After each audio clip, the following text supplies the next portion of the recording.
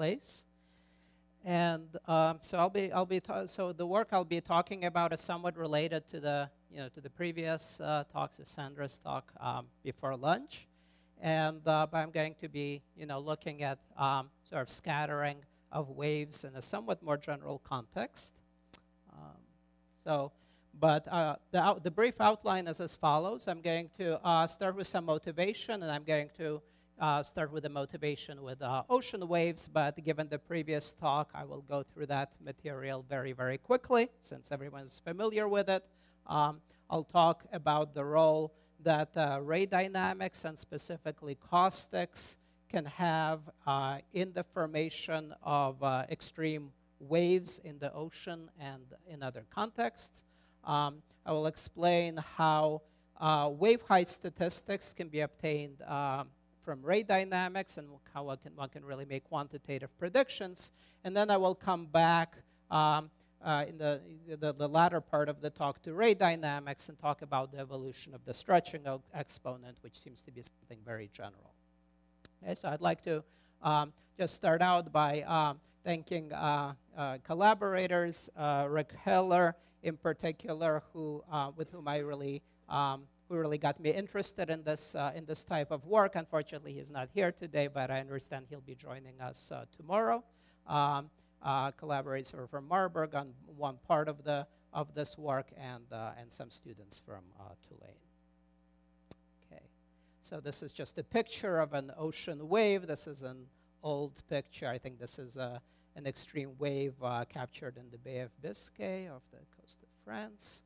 Again, as I said, we've seen all of this before lunch, so I'll just go through this very, very quickly. The most important point here is that there are these extreme waves in the ocean, and some of them are much taller than what you would expect to see in your lifetime based on random wave model predictions, which is the Rayleigh distribution.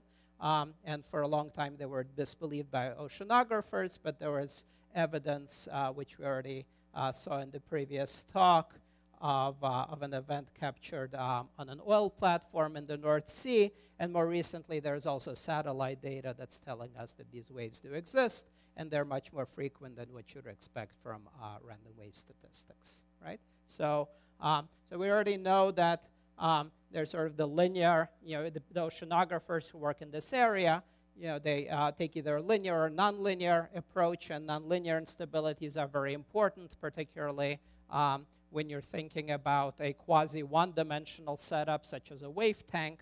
But in 2 dimensions, certainly, nonlinear effects are also important, but they're not nearly as important. And here, for this talk, I will focus on linear refraction. We've also done some work in the nonlinear case, and I'm happy to talk about that with anybody who's interested, right? And this kind of approach to studying extreme ocean waves was, it's over 20 years old now, originated by White and Fornberg in this context. So the basic idea is that we're thinking of these ocean waves in a ray limit, and we're thinking of the ocean waves as being refracted by ocean currents, right? So you have these waves, and they're being bent because there are these random ocean currents. The ocean currents come in eddies, which can typically be of size several kilometers or even tens of kilometers, much larger than the wavelength, right? So that means that we're going to be in a kind of semi-classical limit. Also, the typical current speeds are going to be small compared to the typical speed of ocean waves, so we're going to be in a weak scattering regime. So that's really what's going to be most important for our purposes, right? So that means that we're in a regime of weak semi-classical scattering. Again, the 2 key assumptions are the correlation length of the potential is large, much larger than the wavelength, so we're semi-classical, and the scattering is weak or small angle scattering. So here's just a little picture, kind of to illustrate, what happens, how the focusing occurs. So you imagine having these parallel rays, right, which is if you like, that's a plane wave coming in from above. But so we're looking at a plane wave in the ray picture. And now we have these two current eddies. Here current is circulating this way. Here current is circulating that way. And if it's basically, as far as this picture is concerned, it's completely equivalent to thinking about particle dynamics, particles moving in the potential and having a dip in the potential somewhere here, right? So the rays, of course, all get bent and they get focused. So here you have a caustic, you have infinite ray density. Here you have also nearby parallel rays focusing over here, and then you have parallel rays coming in over here. They get focused over here. So you have at every one of these points you have infinite classical density, right? If you imagine this were a perfect parabolic lens, then of course everything would get focused at a single point. So you can think of this as a bad lens with a lot of aberration, so different paths focus at different points, right? So generically what you get in this kind of situation is sort of a line of caustics, where here you have an initial cusp singularity, and then there are two branches. Every point along each of these two branches is a fold singularity, again with infinite density of classical rays. Okay. So, but what we've seen so far is really a caricature, because the previous picture implies that you have one eddy or one dip in the potential that does the focusing. And again, as I said, that's not what's happening in the real world, certainly not in the regime we're interested in, because we're interested in a regime of weak scattering, right? So if you have weak scattering, you have, of course, focusing and defocusing, but it takes many, many focusing and defocusing events until you get to an actual caustic, right, where two trajectories are going to meet, right? And one can do a simple estimate, basically just based on random walk, which tells you that the distance you have to travel for the singularities to form is going to be proportional to c, which is the correlation length of your potential, times this ratio, which tells you how strong the scattering is. So this is the root mean square speed of the currents divided by the incoming velocity of the ocean wave, right? So if you're doing quantum mechanics, this would be, for example, the RMS potential fluctuations divided by the kinetic energy, right? So this is just the strength of scattering. So this is some small number, and so this means, of course, you need to do many scattering events before you form the singularities. But nevertheless, the singularities certainly occur if you wait for the right amount of time. And then, because this is a chaotic system, once you have one of these caustics, these branches, of course, you're undergoing further scattering, further refraction, and then you have a proliferation of branches branching out into more branches, et cetera, et cetera. And so the number of branches eventually will grow exponentially with this typical distance scale. Okay. So this is just a few pictures just to illustrate. Again, none of this is really specific to the ocean context. This is an old experiment for in nanostructure. So here you have a two-dimensional electron gas, and you have basically a small opening here, a quantum point contact. You apply a gate voltage and bias voltage, sir. And then you try to basically measure the electron current density, more or less. I'm not going to worry exactly what is pictured here, but you can sort of think of this as roughly something related to the current density, and you can see these strong branches, right? And again, the idea is that basically you have some kind of random potential here coming from impurities, coming from the donor ions. And whereas naively you would just expect to see some kind of Gaussian random distribution of intensity, in reality, so you see these long branches that survive for a long time. And there are many, many other examples. I'll show you in a minute an example from the Marburg group and microwave resonators. Steve Tomczyk, who's here, did work a long time ago, studying this sort of thing in the context of ocean acoustics. And I think Michael Berry, in the context of the previous talk, already mentioned the twinkling of starlight is basically the same kind of effect. So just another picture. This is actually a computer simulation, but this is simulating the wave height coming from an earthquake. This is tsunami wave height from an earthquake off the coast of Japan, which occurred in 2011. And again, you're seeing this very typical structure, characteristic of the branched flow, right? Where somebody who's unlucky enough, right, to be in one of these red regions, right, is going to experience much greater wave heights. Here the scattering is from things like islands and variations in the seafloor is what's acting as the scattering for the tsunami. Okay. Continue again, just going through this very briefly. And this is the microwave experiment I promised now. Where you have the experiment and the ray simulation. Now, unfortunately, for the microwave experiment, we're not really in the semi-classical limit, right? The wavelength is roughly of the same order as the size of the scatterers. So qualitatively, you definitely have this picture, but not in a quantitative sense. Okay. All right. So now I need to sort of try to see how all of this connects up to statistics. What can you actually, besides showing nice pictures, can you actually calculate something?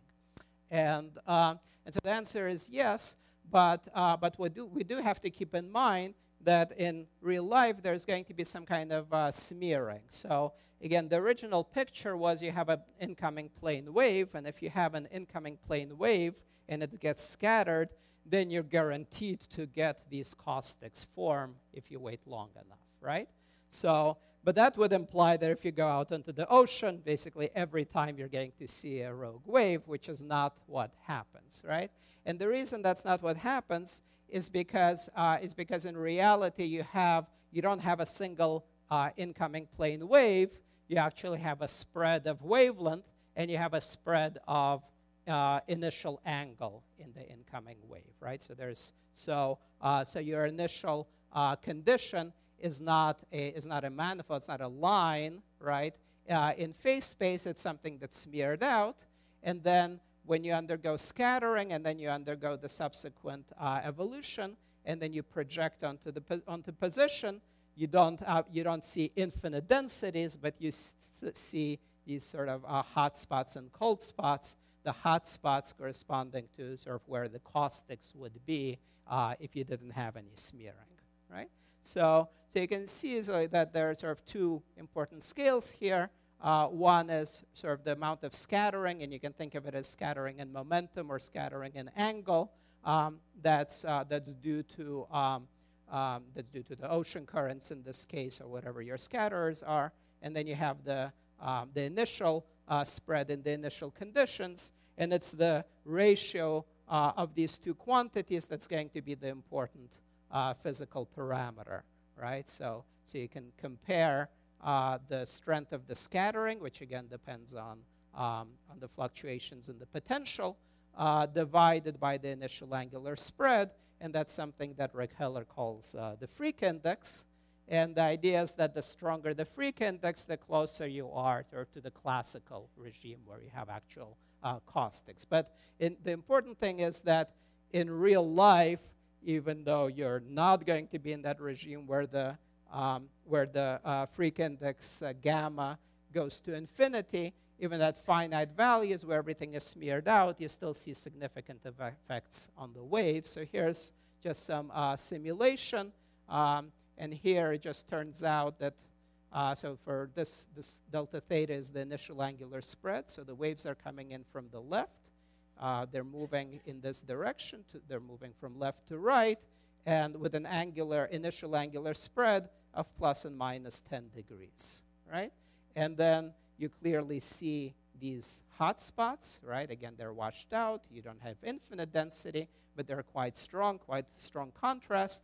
This corresponds to a freak index of around 1. This here, you're more spread out. The initial conditions are more spread out, so the effect is more smeared out. This corresponds to a freak index of 1/2, but nevertheless, you clearly see these signatures of above average intensity and below average intensity. Okay, and this just shows, in this case, so things are rotated a little bit, so now the wave is coming in from above. Again, up here, you have a random superposition of plane waves going down. The white regions are the regions of higher intensity. And now what we want to connect that to is we want to connect that to the probability of actually seeing an extreme wave, right? And that's what we're seeing here. So we already heard about the significant wave height, right? So which happens to be basically 4 times the standard deviation. So oceanographers call extreme waves something that's taller from crest to trough, taller than 3 significant wave heights, so 12 standard deviations. And every time we see one, we get a red dot. And not surprisingly, basically all the red dots are in regions of high classical ray density, right? So that's, again, not surprising. You have more energy there. You're more likely to see an extreme wave, right?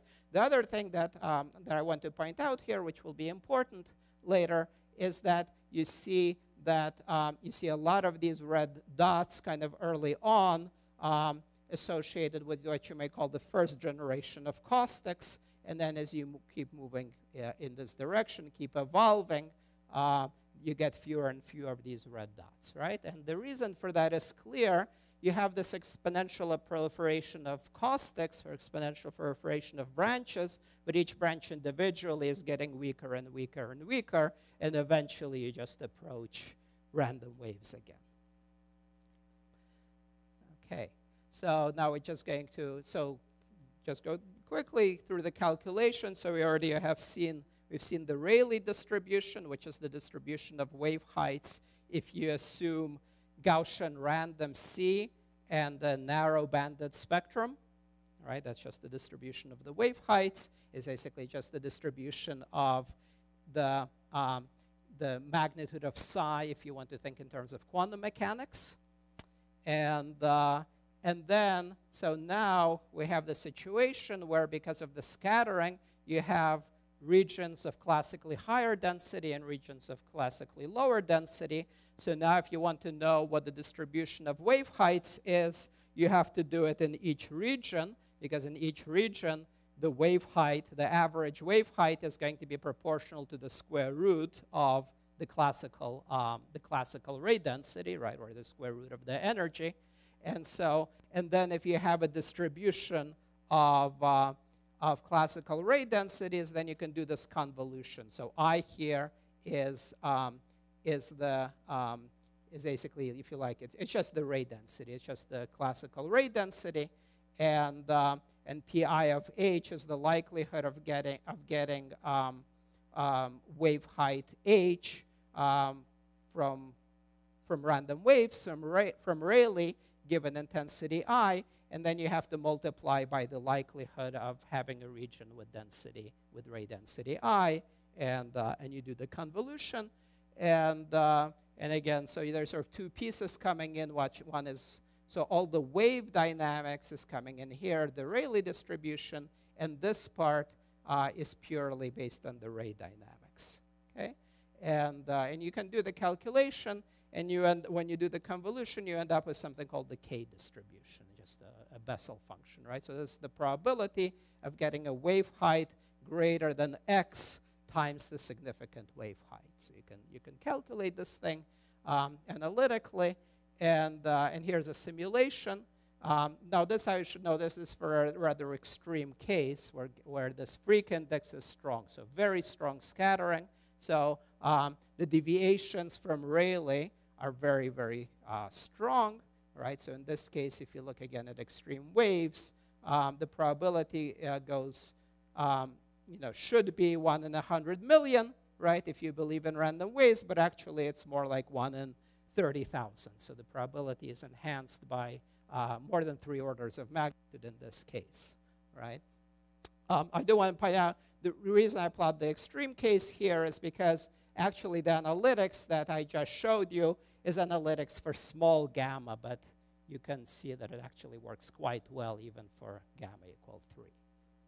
Okay, and then you can go and you can see the, so here calculate the enhancement of probability. So you can see, again, this is just the enhancement, how much more likely you are to see an extreme wave compared to the random wave prediction.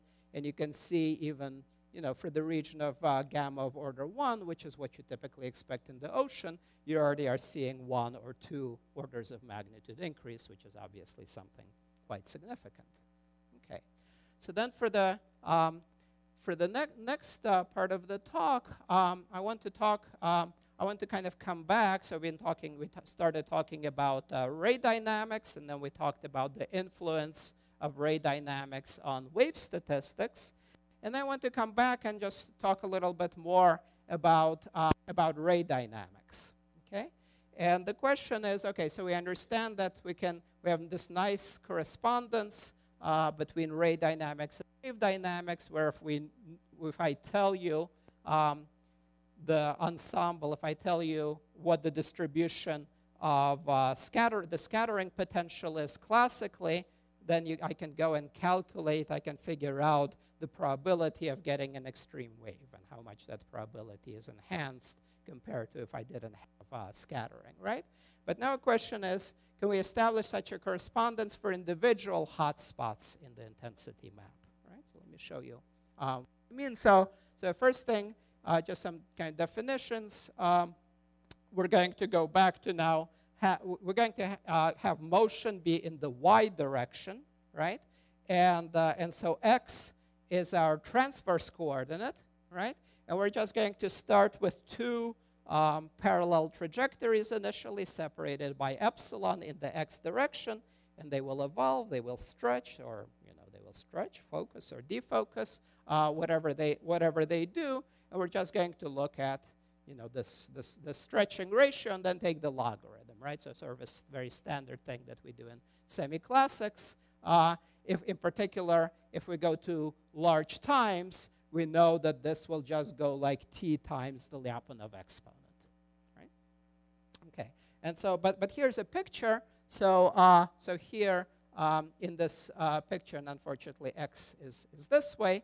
But so the motion, you can see the waves are moving, the rays and the waves are moving this way. So you see here the hotspots, the region of high density. There's some Gaussian smearing that's applied here, kind of to make the picture look nice. And here, at each point, we're calculating basically the stretching exponent of the trajectories going through that point. And again, there may be multiple trajectories going through that point. So again, we apply some kind of Gaussian smearing, the same Gaussian smearing as over here, to make the pictures correspond. And you can basically see, particularly in the earlier evolution, wherever you have high density, you have low stretching exponent, again, which is physically not at all surprising, right? Given what we've already seen, right? But we can make this really quantitative. So now what we can do is we can kind of take slices where we take a slice in y. First we do it before the caustics, and then we do it in the region of the first generation of caustics, and then we do another slice after the first generation of caustics, and then we're going to do a scatter plot of density versus stretching exponent. And so this is what we see. This is sort of before the first caustics form. You sort of just see something completely random, but you also see all the stretching exponents are around 0.01. So basically nothing, and all the intensities are around 1. Nothing interesting has happened.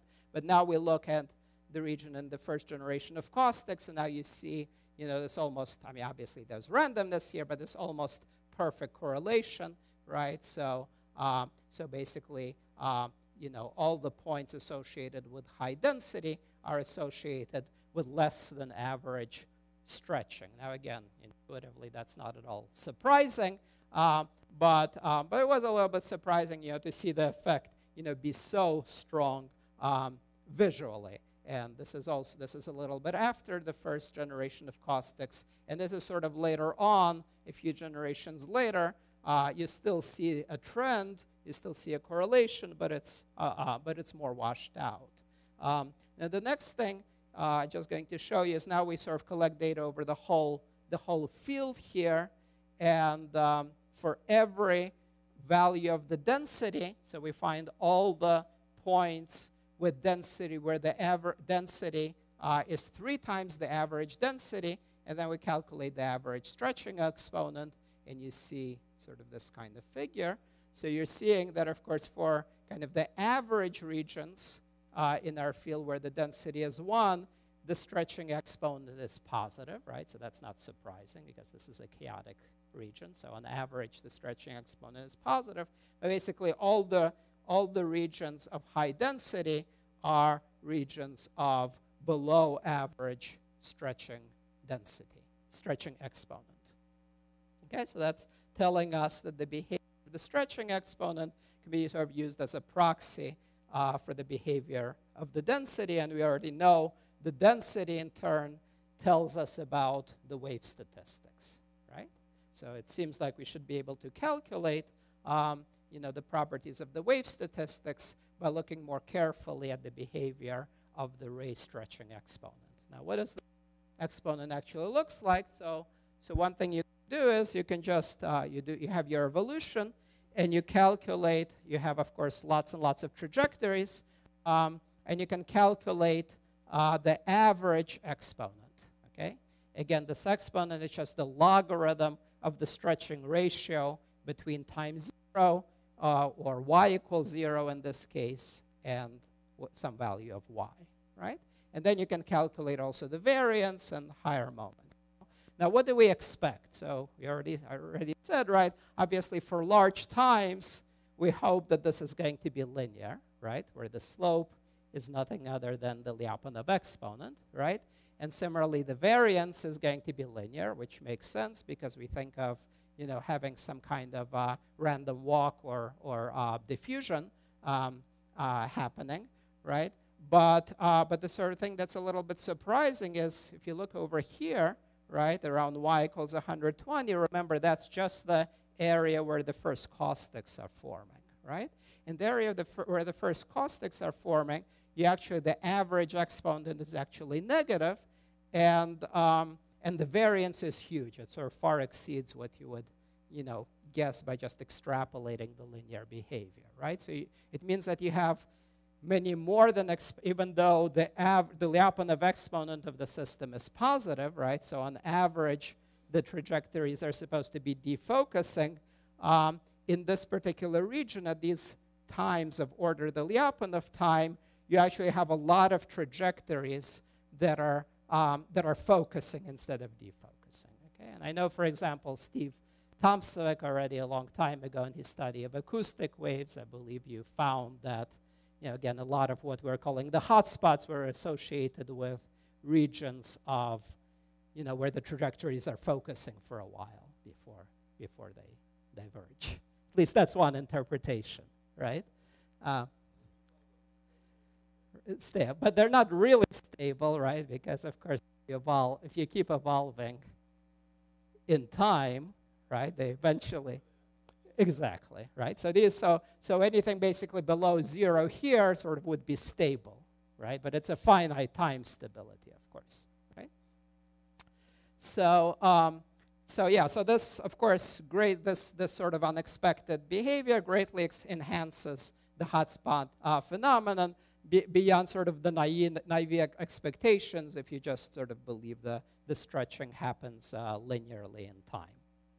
Okay, so given again the correspondence between the density evolution and the stretching exponent evolution, it seems like the stretching exponent, which is again a purely classical array quantity, is something that can be studied in its own right, but then the natural sort of question is, how sort of system-specific is this evolution? For example, if you're dealing with acoustic waves versus ocean waves versus optical waves or microwaves, etc., can we kind of generalize this behavior, right? So here's the general setup. So we have some kind of scattering in the random potential, and we're going to assume that the random potential is weak, so it has some root mean square fluctuations, which are much smaller than the kinetic energy. So we're in this weak small angle scattering regime, and we assume it's semi-classical. So again, the size, the spatial extent of the bumps, or the correlation length is large compared to the wavelength, right? So the first thing I've already kind of talked about, but I'll remind you, if you just keep the form of the potential fixed, but you vary the strength, then the Lyapunov length sort of has the scaling as potential strength to the minus 2/3. So if you make the potential weaker, you just have to wait longer to have the hotspots appear. But as long as you're willing to wait long enough, or in other words, if you're just willing to rescale all your variables, the physics is actually exactly the same. Again, the only condition is the scattering has to be weak. If this condition is violated, then of course the universality breaks down. So we don't consider the situation where, for example, backscattering is something that is a significant effect, right? Okay. What about different dispersion relations, right? So we already saw, at the very beginning, for deep water waves, you have this funny behavior where the dispersion ratio and frequency goes as wave number to the 1/2, which means that actually, for example, long waves in the ocean travel faster than short waves, or the opposite of what you have with non-relativistic particles, right? And then you have other dispersion relations for light or vibrating membranes. You have the wave equation, beta equal 3/2 capillary waves, etc.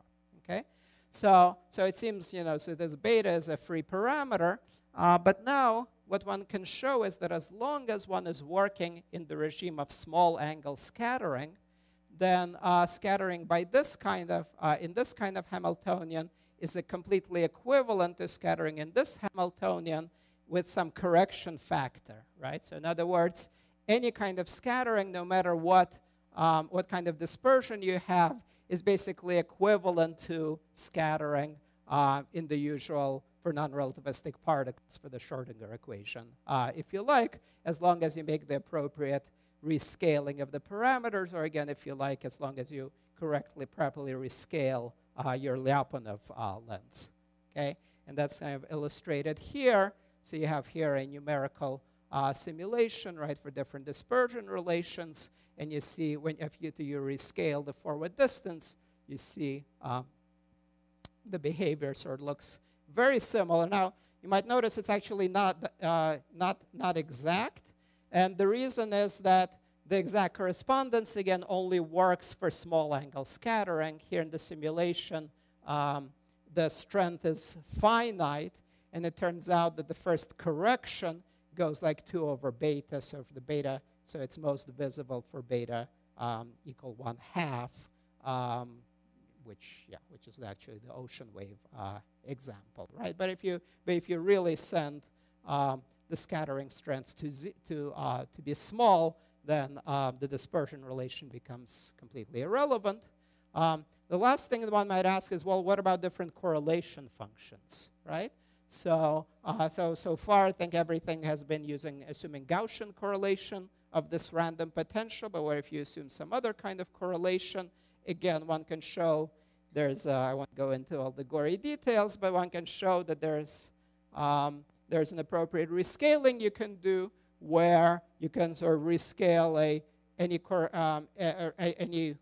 random disorder potential into any other random disorder potential.